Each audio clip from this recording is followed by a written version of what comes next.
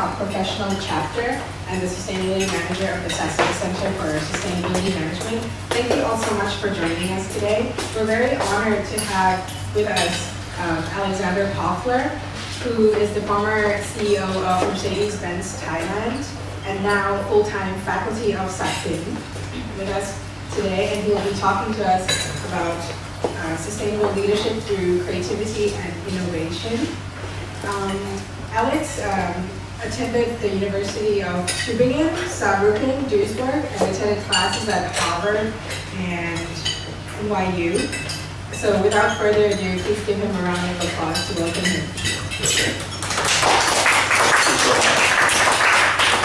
How much time do I have? You have 20 minutes. 20 minutes, okay. I'll give you a bit of. Okay, then I have to really hurry. But it's good we have such a cozy group. Let me briefly tell you why I'm in creativity and innovation. I am an accountant by background, so I'm a CPA, and I did my PhD with the German FBI and the German tax prosecution for tax law. That was also kind of cheering me up when I was doing business here and had to deal with the grey market and quite some handful with tax fraud, money laundering and corruption. So another person probably would have been very frustrated. Let's jump into the film. I have quite some photos and slides, therefore I call it film. Please interrupt me when you have a question. I think that's better when we have at the end not so much time. Okay, I think, and I'm convinced about this, that we really need a lot of creativity in today's world. There are a lot of wicked problems, that's a technical term, and messes, that's even worse than wicked problems. I will quickly tell you later what it is, a wicked problem and a mess. And I have somehow found a way with this creativity innovation approach, which at least doubled the sales wherever I was. In Thailand, I could triple it in spite of the grey market. So that was quite a lot of fun. Simple problem is when you know the problem and the solution. Basically, when you have a water leakage, even when you take two plumbers, they come up with the same solution. That is very easy. A complex problem is when you know the problem, but you don't know the solution. I give you from the sustainability side two examples. A very good example was the end of the line. We know the problem, and the solution would just stop fishing for 2 years, drastically. And then the problem would be solved, but it's not easy to find your solution. And tell Mitsubishi Corporation, I think is the bad guys. Okay. Another complex problem is, of course, Fukushima. Fukushima, I think it was Mitsubishi Corporation in the film, what we saw. Fukushima, you deal here with the half-pipe of enriched nuclear energy. And a wicked problem, now we come to the interesting part, is the problem which is not known and the solutions also unknown. Let me give you a few explanations to a wicked problem. I love the term wicked. It's understood. It's not understood until after the formulation of the solution. A wicked problem has no stopping rule, so you don't know when you are done. It's novel and unique, and it's a one-shot operation, so there is no chance for learning curve. To understand a very wicked problem, you really have to also look at a mess. So this is a wicked problem, I would say, and this is a wicked problem, where we don't know the problem and we don't know the solution yet. Messy problems are when you have several interacting wicked problems. Now this is super uncomfortable. He put it in a nutshell how we solve it. You cannot solve these problems with the same level of thinking when they were created. I like this definition by could either a lot. Now, creativity is thinking new things. You can imagine, just think new things, come up with new structures, new ideas. Now, the more commercial form is innovation. That's doing new things. And people always say, I'm not creative. Everybody thinks, when they talk about creativity, about artists, painters, musicians, but actually we are creative without even thinking of it. So there is a structure. Let me tell you how I did my business and how this was intertwined with creativity. So this is a very interesting quote from Hermann Hesse novel Siddhartha. Listen to the river. That's what the ferryman said to young Siddhartha when he wanted to know how to get enlightened. Reflective listening, I added the word reflective, is something very important to understand things. Let me give you an example from what I observed in the classes here at Sasin, sitting in the back, and I was in Paul Tiffany's lecture. So you can see, when you sit in the back, very nicely what people look at on their laptop. And I came up with 6 categories of students who were partly listening in a reflective. You have the gamers, people who play games. You have the day traders.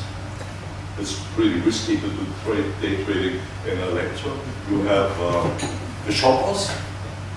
Interesting enough, female and male students, they shop with the same passion, only different styles. You have the latecomers, of course. It's usually not 5 minutes before. Like in Germany, it's rather, let's say, 15 minutes after. You have, quite natural, you have some talk, which is good when you're exchanging ideas. And you have, I would say, 40% to 50% listeners, hopefully reflective listeners. And I like this very much. So now, I have 3 ways to listen. So this, for example, I did in Greece as in Thailand, as in Japan. I call it management by desking. What does that mean? I moved with my desk in the different departments. So this was not my office, this was the accounting department in Athens. And you see things totally different when you get out of your comfort zone. For example, I asked you the question, why do you have so huge paper piles and invoice piles? And so I learned all of a sudden to look at the company in a different way. I didn't get a photo for this scene, but I did something which is called Tea with Good Alex. So where I invited about 4 or 5 staff, not managers, to talk with me about what they liked, what they didn't like. And the third thing I did is I turned 1 minute into 1 hour. When I moved from the car to the office, I just spent a lot of time talking to people and listening and feeling the pulse of it. Now, there's a very interesting article in our business review by 3 guys from Harvard. I have later on the source for you. It's called the DNA, the innovator's DNA. What do innovators like the famous Steve Jobs and Paufler from Amazon and others, what do they really do? First of all, they are very good in questioning. They question with a lot of passion. Secondly, they are very good in observing things. That's what I also like to do. I'm basically a vacuum cleaner for ideas. So this little sugar bag I found in the Ananta Hotel in Koh Samui, and this was my message to the service people. You know, how do you explain a 17, 16-year-old, maybe high school dropout, what is service? Service is very abstract. You can't smell it, you can't eat it, but you feel immediately when it's not there. So I use this to explain to them what is service. It's in the little things, in the detail. So always important how to get the message across.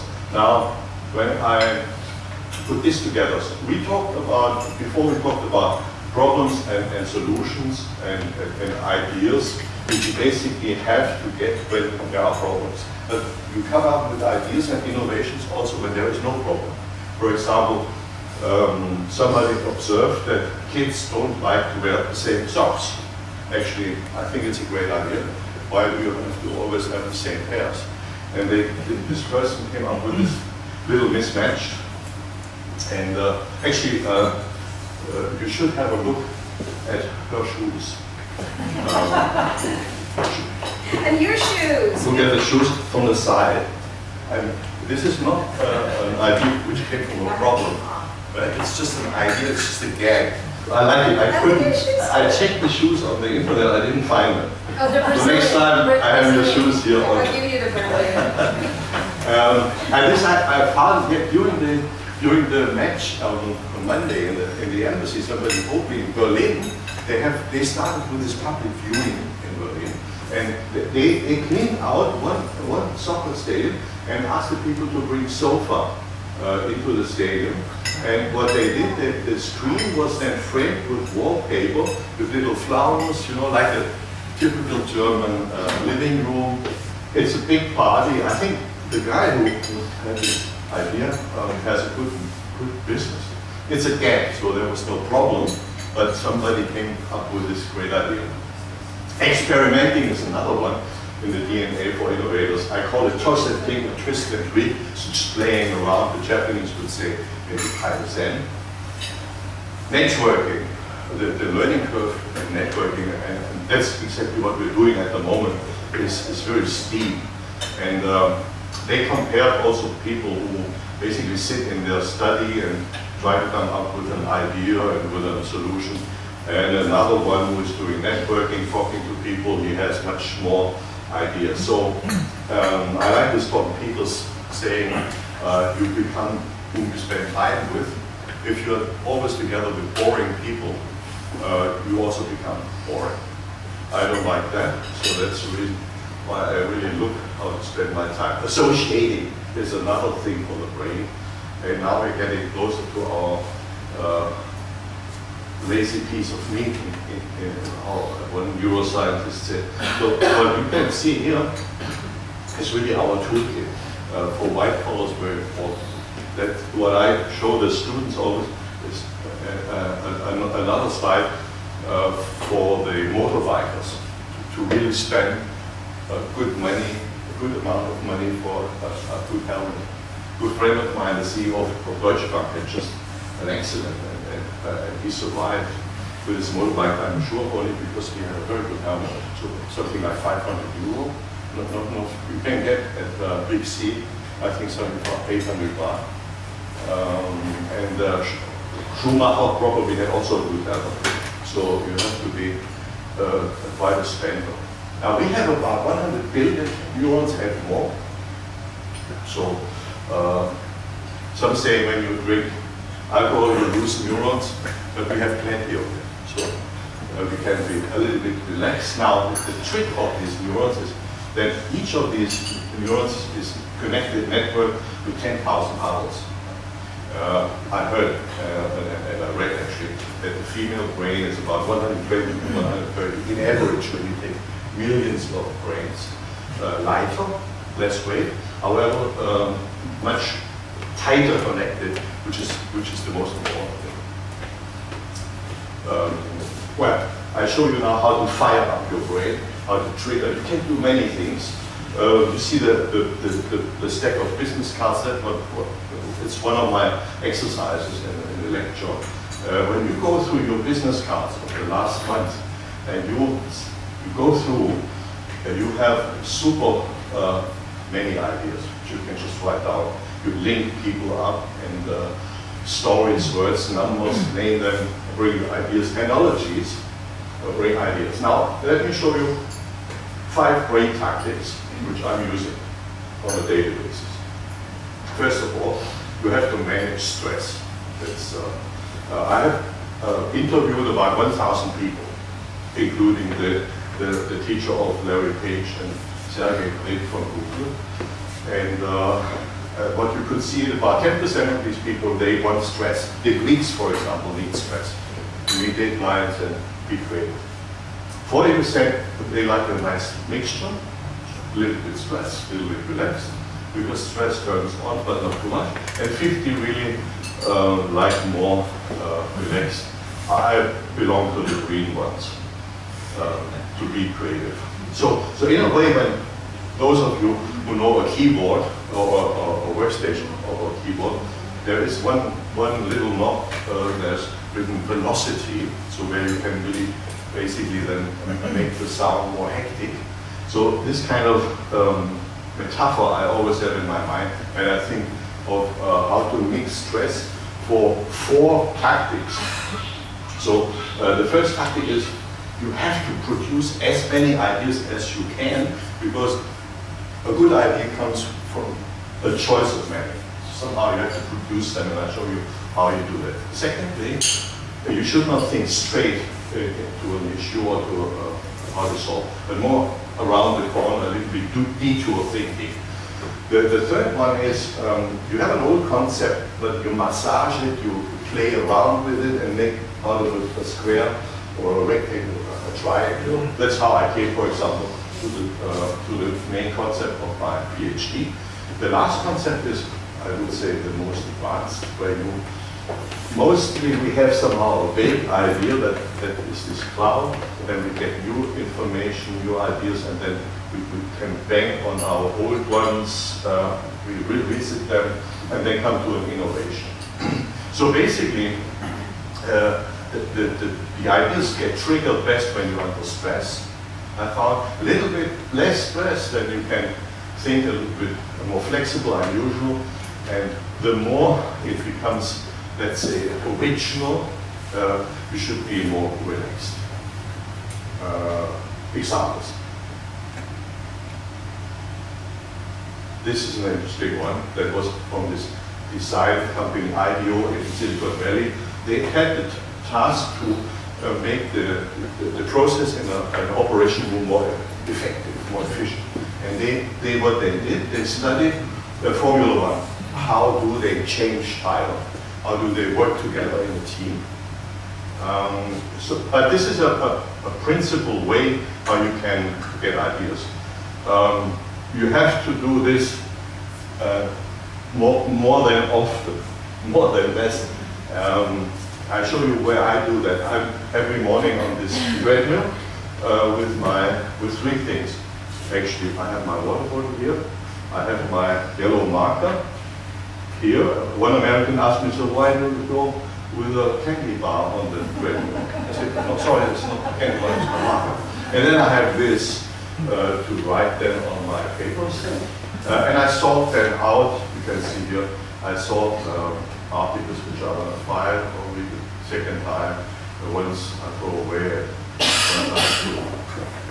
effect. So flexibility, detour thinking. Let's go to the Berlin Wall when it was falling. Most of the cameramen were making pictures like this on the west side. There was one guy, he went to the other side and got this shot and got the award. So he was really going around and doing not the obvious, he did something different. Another thing, that was the earthquake in Christchurch in New Zealand. There came some people to the brilliant idea, okay, fine, there was an earthquake, we just take containers and make the retail shops with funky colors. I looked at this shopping center, it's great. So you can make out of a very difficult crisis situation also something very creative. Let me give you some ideas regarding this. Now, I'm a hopeless John Lennon fan. I have about 20 John Lennon t-shirts, so they look all the same, so sometimes people think I have only this one. Some of the dealers once asked me whether I had a shower in the morning, and some dealer meeting. So anyway, John Lennon had a mini, and I had this Union Jack on top. And I was thinking, before the Olympics in Athens, I do the same with the Smart. We don't sell the Smart here, but it's a real funky car. No matter whether you are the boss of a hospital in Greece or a secretary, it's really also not a car which is regarded cheap. So what we did, we didn't put it on top because the Smart is rather high compared to the Mini. We put all the flags on the side, and we came in Vogue and in so many magazines, even in Playboy magazine. I was with this idea. Now come to the last one, where you connect the dots. Cloudy ideas, new ideas. I recommend you to read also this book, Opposable Mind. That's the dean of Toronto Business School. It's Ross. He brings examples how we integrate contradicting ideas. Well, let's go to the end of the line. Basically, an idea is that solve a problem, and one idea would be to really target Mitsubishi. You help me, Takushi-san, if I'm wrong. I think one thing the Japanese certainly don't like, an embarrassing situation. They don't like that. Nobody likes, but the Japanese like it by far more. So this could be a way of a solution, in my idea. And anyway, you just have to go to many old ideas. That's what I do on a daily basis, what you collect. And old is really anything. Old can be 1 minute old. Let me give you, finally, before we are finished, one idea or a process, what I did to write these 3 books within 12 months. However, with a preparation of 8 years. So I was starting basically about this subject what I outlined you in 2005. Yeah? And starting last year, I popped out these books, one in English, one in Thai, and now the recent one 3 weeks ago in Chinese. And that's traditional Chinese from Taiwan. So this will be also in the simplified version in mainland China. And I'm preparing one in Japanese. So, but everything started really from this checklist where I explained to my employees how to work in a creative way. And then the result basically comes out with a lot of preparation up front. Interesting example, the gentleman from Scotland, who probably know this John Lennon song, Nowhere Man, that describes a little bit the process of John Lennon, how he got the song. So he was beating himself up, and then all of a sudden everything came, and he had the song in words and music. Similar thing was with Steve Jobs. Everybody knows this story. He dropped out of Stanford and then visited calligraphy classes, and he liked them so much. It was so beautiful, and then he started this typeface renaissance, how they call it. Well, let me finish now, nearly on time. Interesting is really, we are learning in business school these concepts, SWOT analysis, marketing mix, dynamic capabilities, my brain tactics, that is fortified. It's basically nothing else than to align your brain and focus, for example, on these 4 SWOT fields, and kind of animate and inspire the brain, because as I said at the beginning, it's not for me, but a neuroscientist, a very famous guy, I show you right now the book, which you should read. These are the innovators. This book, Gregory Burns is a neuroscientist, and he explained, he used the word iconoclast, but it's basically innovator. He explained there 3 things an innovator has to do. And in this book, he also said the brain is a very lazy piece of meat. So when you are not somehow triggering your brain with something, like for example, these things I showed you with the SWOT concept or the other things, the brain is just kind of idle. So thank you very much. This was it, and if you have questions, I'm here. James was good. Yes, so I think maybe beginning the questions. You said you have been in Greece and Japan, Thailand. I was in 6 countries. I worked in New York, I worked in Ascot, close to London.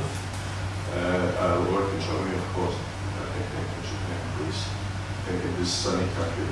And when I signed my retirement plan 2005, I did not know that I will retire here. My question was, you said that you were able to either double or even triple the sales. So I'm wondering, when you would go to a new location, a new country, how did you start the whole process? Did you do management testing first, or did you ask them for a meeting? No, actually this question I received in April 2009 from the press. And they said, how do you change? What do you change now? I said, first of all, I change nothing. I will just listen to the river and observe. And I will work on a triple trust program, I call it. So, first, win the trust of your employees. Second, of your dealers, your business partners. And thirdly, the customers come then automatically. So that was for me very important. For empathy, it's very important. So, because you deal constantly with a new culture, the Greeks are certainly behaving in a different way than the Thais, and the Japanese the same. I was spending my life 16 years in Japan. I liked it very much. Greece, also interesting, but I wouldn't stay 16 years there. So I think once I said you have to behave like a sponge, sucking information, like a lobster. It's a very sensitive animal, a lobster, and like a bat. That means when you move around, you fly around, it's good to have people saying, Alex, when you continue to fly in this direction, you crash against the wall. So that has something to do with the triple trust. Because you're, as an expert, you're highly paid illiterate. That is good. So you need the trust of the secretary. Yeah, it's a fact. You have the skills, hopefully survival skills, but you are an illiterate. You cannot read and write what you hear. Good question. Alex, I'd like to ask if you've ever found yourself in a very stressful situation work-wise, and how you dealt with it. Okay. Well, I have my technique. I go every day to the gym. I have to do that anyway because I like beer. Germans like beer, especially in summer. The problem is here's every day summer. You see my dilemma. So I was also this morning. I am about now, I have the luxury 1.5 hours I spent in the gym and cool down. The second thing is when you have a stress situation, usually it's about people or deadlines, usually people. So then you have to somehow try to get this emotional stress in a situation where it's more rational. For example, if you hate someone, you have a real asshole, excuse my French, a real asshole either as an employee or a boss. So what I usually do then, I turn this into a case study. So for example, I had one Greek, he was highly thinking about himself, but he was lazy, simply lazy. So I tried to use all motivational concepts on him. So I studied this and looked into business books, and I made a case study out of it. And we used this person for the IB essay of my son. So basically, we made a research out of this person. And that tones down the emotion. There was a very interesting Zen master. He was the general manager of Mitsubishi Bank in Tokyo. I didn't know that he was a Zen master. He had another trick. He said, whenever the person comes he hates, he wishes him something, silently of course, he wishes him something very good. And that changes basically the attitude. So you have to see how you can manage your emotions. There's a very good book about this by David Goldman, Emotional Intelligence. Yeah, I read that. Yeah. And actually, I have a book here, which I highly recommend. He's also one of the three authors, The Creative Spirit. That was a TV series. You can, of course, have a look at the TV series in the United States. There's also the creativity guru of Stanford, Michael Ray. So, yeah, and it's really fun to read and write about creativity. But this is, you have to handle also stress in a creative way. But many people do other things. I mean, they do meditation. There are meditation exercises also here. You have to see what's best for your body. But sport is always good. Or drinking beer. Yeah, unfortunately. Last question? Yeah. If you have any question, yes, please. What have you been in each country, and what are you doing when you begin to move to the new country? Oh, I have. This is a very good question. I have a 100 days checklist. I immediately start the 100 days checklist. First, I start to find out what kind of people I am expecting there. So I look who will be my vice presidents, vice president sales, the CFO, and so on. What channel managers, what are the main banks. You can find so many things on the internet. Before I go, yeah. When I was in Greece, when I moved to Greece from Japan, I did this. And then come special things. For example, in Greece, there was, I moved 2003, 2004 was the Olympics. So I was thinking about what will happen. You know, this was after September 11, 2001. So I was preparing myself for something like that. And I had a crisis management training. And I came up with the idea that I checked how many Muslim embassies are in Greece. And I was surprised how many, I think around 16, including Turkey. And then I decided that always on National Day, we send some flowers to these embassies. And it's all about goodwill. So the thing is that you have, in crisis management, you have to handle the crisis before it comes. So I don't know whether you remember the riots in Los Angeles, where one street was totally smashed, but one shop was not smashed. Guess what? Guess what? McDonald's. Because, of course, they wanted to continue eating McDonald's. So, this in mind, I was thinking, okay, Mercedes is not McDonald's, but let's make it sympathetic. And, sorry. How long have you get notice before you go out? 3 months. 3 months. And then as soon as I came, I used this checklist. And basically, I structured in the functions of a company. So, PR, finance, HR, and so on. Yeah? And then you get familiar with the country.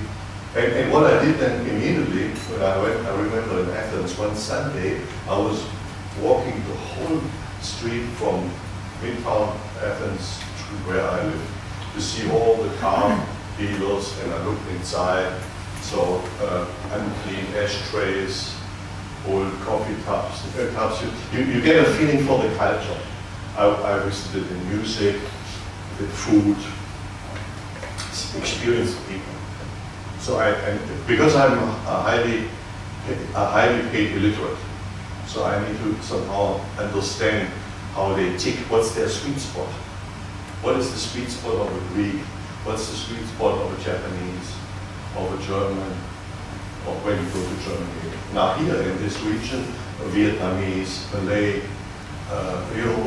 they teach differently. It starts with a religion, so you have to prepare. Another thing is very good to have a good language teacher. That's also something you can ask her about the rituals and so on. So, sponge. Okay. Thank you very much, Alex. A big round of applause for Alex also. On behalf of our Sustainability Management Center and the Netherlands Bangkok Professional Chapter and Sasin Alumni Association, I'd like to give you a little token of appreciation. I thought you'd give me your shoes. I'll take you for my shopping. collection. We'll go shopping. Of ideas. Yes.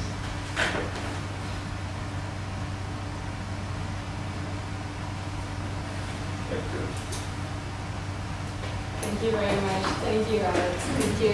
And just a few announcements before we say goodbye. This Saturday, please recommend to your younger friends to come to the ISEC event. It's called Youth to Business. It's for undergraduate students or first jobbers or that generation to come and get a lot of activities in innovation and sustainability and how to develop themselves for their careers. Similarly, we have that next Saturday as well, organized by Career Bootcamp. Coming up, we have a film screening, a documentary film called No Impact Man, and it's about a New York family who wants to reduce their environmental impact to the very minimal in New York City for a year. So that should be really interesting. That's on Friday, the 27th of June. We have a solar farm tour to Lopburi NED, National Energy Development, sorry, on Saturday, July 5th, leaving in the morning and coming back in the afternoon. That should be really interesting to learn about renewable energy. And then we have a lecture on bright livelihood organized by the School of Wellbeing, and it's called How Green Can We Make the Green Economy? Shaping the Future We Want, with Dr. Hans R. Herren from Switzerland and the US. And then we have our next Net Impact Luncheon meeting is by Kun Sang Chai. He'll be talking about creativity and leadership as well on July 17th. And then the following day, Friday, July 18th, we have a networking night at Birdhouse Barbecue in Saarbruecken. And it's a really good price. It's 500 baht for heavy finger foods and sangria and beer nonstop. And wine. Huh? And wine. And it's with a really well-known professor and author named C.B. Bhattacharya, who co-wrote the book Leveraging Corporate Responsibility with our Sasin faculty, Shankar Sen. And that should be really fun as well. So thank you all very much for coming, and we look forward to seeing you next time.